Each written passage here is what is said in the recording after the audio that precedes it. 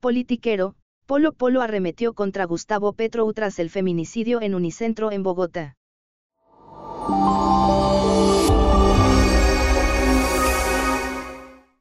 Me encanta saludarte a través de Si Te Vende, en donde estamos buscando mantener nuestra calidad de medio disruptivo, independiente, alternativo, incluyente e irreverente, para informarte mediante una forma totalmente diferente para que puedas expresarte libremente sin censura en el casillero de los comentarios de este video.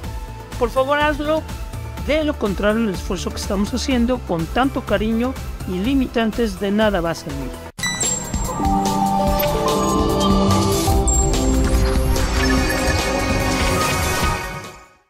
La celebración del Día de la Madre estuvo marcado por el violento feminicidio dentro de Unicentro, en el norte de Bogotá.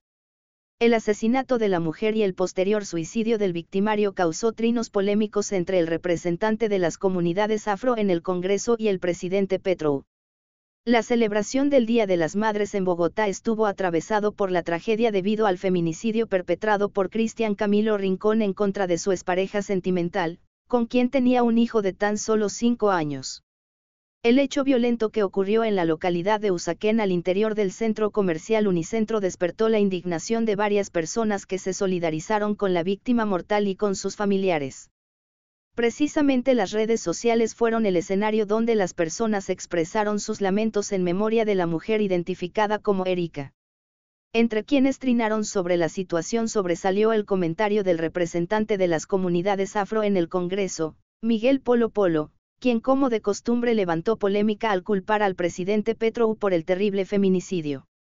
Esta es la consecuencia de poner en el poder a exterroristas, los bandidos se sienten empoderados y con el mensaje de paz total del gobierno estos se sienten con licencia para delinquir. Necesitamos urgente una política de seguridad.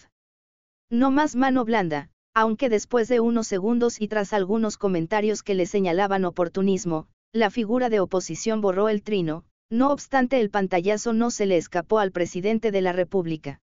Gustavo Petro lamentó lo ocurrido con Erika y cuestionó a los políticos que usan este tipo de situaciones para sacar beneficio propio. Lamento mucho lo sucedido en Unicentro, feminicidio y suicidio. Pánico en la gente que no debería ser utilizado por la politiquería.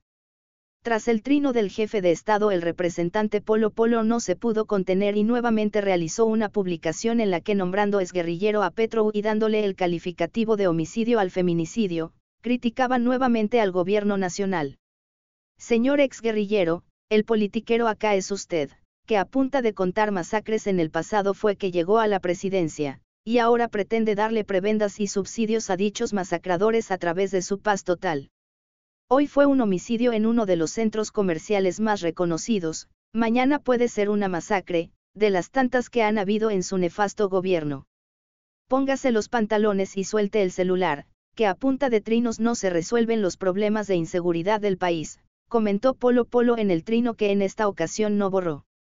La publicación de la figura de oposición en esta ocasión generó un mayor número de respuestas negativas de quienes lo señalaban de oportunista y cuestionaban su moral por utilizar la tragedia ocurrida en Unicentro como argumento para hacer política. Estas fueron algunas de las reacciones desatadas tras la respuesta del representante de las comunidades afro en el Congreso. Trágico desenlace.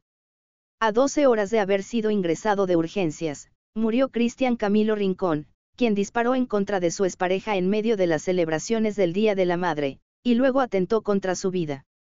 El hombre de 31 años buscó quitarse la vida, en la tarde del domingo 14 de mayo, luego de haber cometido el feminicidio de Erika Aponte, con quien tenía un hijo de apenas 5 años. Erika trabaja en una conocida pizzería del centro comercial Unicentro, al norte de Bogotá, hasta donde Rincón fue a buscarla pasadas las 5 de la tarde. La pareja inició una discusión por motivos aún desconocidos, que fue escalando al punto en el que de un momento a otro sacó un arma y disparó en contra de la mujer, quien murió antes de poder recibir atención médica. En un principio, el equipo de seguridad del centro comercial creyó que podría tratarse de un atentado, pero al llegar a la escena descubrieron que Cristian también se había disparado en la cabeza.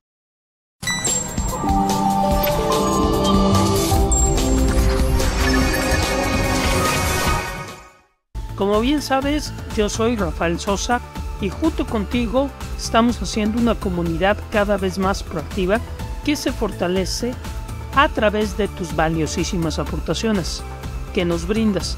Por favor, suscríbete si aún no lo estás, activa la campanita, déjanos tu like y te reto a que compartas este video a por lo menos 10 personas. Con eso nos ayudas muchísimo. Además de obsequiarnos tu especial cariño y gratitud usando el icono con el corazón y signo de pesos que se encuentra abajo de este y todos los videos, con lo que nos impulsarás para mejorar sustancialmente este contenido. Estamos abiertos a tus denuncias públicas. Coméntanos qué temas te gustaría que tratemos. Un fuerte abrazo.